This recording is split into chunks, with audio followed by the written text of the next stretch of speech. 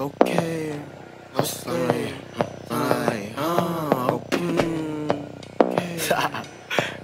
Good morning, Devils Lake High School. Here are your announcements for Thursday, April 21st. I'm Madden. Prom tickets are on sale. The cost is $30 per person, $60 per couple. Tickets must be purchased by noon on Friday, April 22nd. Baseball jerseys for sale at $10 per jersey in Mr. Weberg's office. Wednesday through Friday, Firebird Cafe is open periods 2 through 5, 7 through 8. Today and Friday specials are quesadilla with chips and salsa and an Italian soda for $5.50. Chips with warm nacho cheese sauce for $1.75 and a chai latte for $2.50. Any students interested in taking driver's ed this summer, registration starts May 1st and the cost is $175 per student. Pick up the information sheet in the high school office. Students, the City of Devils Lake is accepting applications for part-time seasonal positions within the Streets and Utilities departments. Applications are available at the city offices. Camp Grafton is looking for individuals to work there for the summer. Pay is $14 an hour.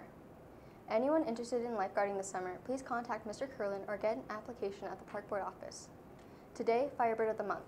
Friday, State Vocal and Strings at Valley City. Saturday, Prom Grand March at 8 p.m.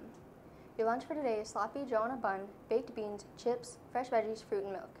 Your weather is a high of 36 with a low of 32 and a 10% chance of precipitation. Your quote of the day, life is like riding a bicycle. To keep your balance, you must keep moving. Albert Einstein. These have been your morning announcements. Have a great day.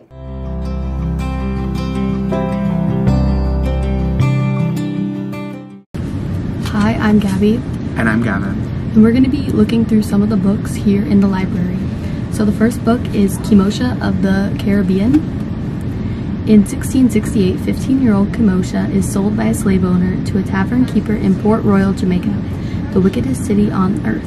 She soon flees from a brutal assault and finds herself in the company of a mysterious free black man, Ravenhide, who teaches her the fine art of swordplay, introduces her to her soulmate, Isabella, and helps her win her freedom. Ravenhide is a privateer for the notorious Captain Morgan aboard his infamous ship, the Satisfaction. At Ravenhide's encouragement, Morgan invites Kimosha to join them on a pillaging voyage to Panama. As her swashbuckling legend grows, she realizes she has the chance to earn enough to buy the freedom of her loved ones if she can escape with her life. This seems like a really cool book. Come check it out in the library. The second book is Nubia.